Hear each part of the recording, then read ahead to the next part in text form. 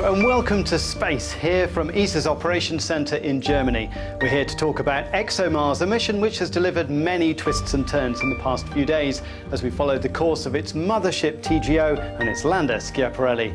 We've featured the mission all year in our mini-series Destination Mars, and we'll be hearing the latest from the scientists later in the show. But first, a quick look back at what happened when ExoMars arrived at Mars.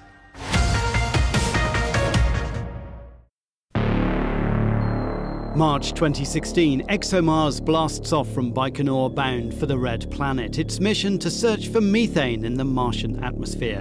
The mothership TGO, the workhorse destined to scan and photograph the planet. Great excitement when it entered orbit perfectly. Not so lucky the lander Schiaparelli. This media star aimed to show Europe could touch down gently onto the Martian dust. Mars had other plans. The first signal was good. Then it dropped away too early. Something wasn't right. Day 2, the situation was clearer. Schiaparelli descended well, then failed close to the surface. Was it the parachute, boosters or software? Analysis will show why this demonstration probe didn't demonstrate how to land on Mars. So Schiaparelli is on the surface of Mars, but it didn't land there like we wanted it to. I'm here with Andrea Racamazzo from the operations team and Stephen Lewis from the science team. Andrea, do we know what happened? So we don't know exactly what has gone not according to our expectation. There's a large part of the flight that we definitely understand, which is the initial part, the high velocity part, the parachute part. It's only in the final part, when the parachute has been released and the thruster, the retro rockets, were fired. This part we don't understand what has happened yet. We have all the data to understand it, and we are processing them to get a clear picture. Then, what does it mean for our ability to land on Mars? Because we didn't quite manage it. Well, it's definitely true that this was a test to test key technologies that we have developed to then do the next mission. We don't understand yet whether it's the technology that is not adequate or the use of the technology information in the logic of the onboard computer that didn't work very well. Stephen, how do you go away from this as a happy scientist, a disappointed scientist? It's a very mixed bag of feelings at the moment. We'd have loved to have had that last little bit of surface science, but actually the Amelia experiment is all about understanding the atmosphere as we fly through it, its structure and its density, and eventually all that information will come back to us except for the very last little bit. So we're going to recover nearly all the science we were expecting to get. Great, thanks very much for your contributions there. Of course, Schiaparelli is only a small part of this ExoMars project. And we had the good news that the trace gas orbiter has entered into orbit around the Red Planet. It's there to look for methane. And here's a little look at why that's so important. On Earth, methane is linked to life, and given that we've now found methane on Mars, the question can be asked, is there life on Mars?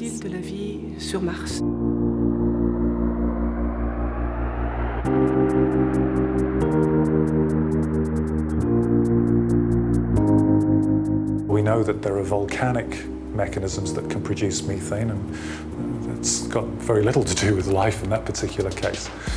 You could also, for example, have methane trapped in ices. And again, it's got nothing to do with current life.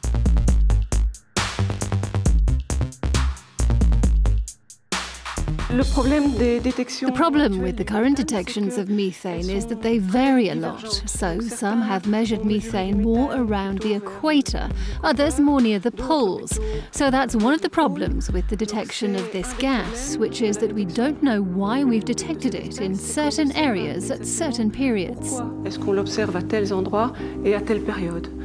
to be very difficult to prove that life is producing short-lived trace gases in the atmosphere.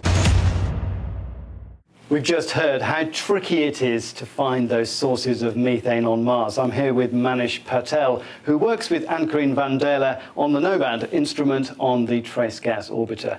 Are we going for the right thing, looking for methane?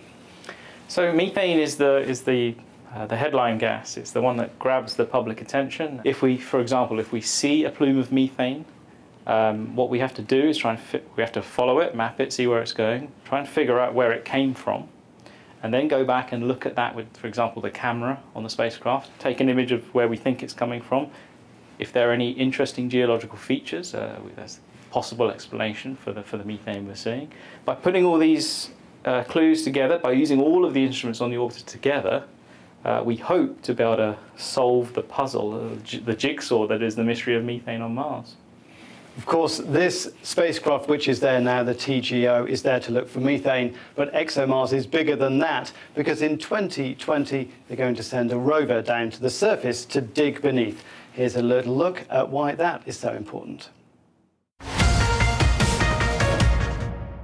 ExoMars is going to land on one of these regions where there's interesting soil right up to the surface. But at the surface, one can always be affected by the particles from the sun. So for the first time, ExoMars is going to be equipped with a drill capable of taking samples up to 2 meters below the surface, bringing them up and then analyzing them.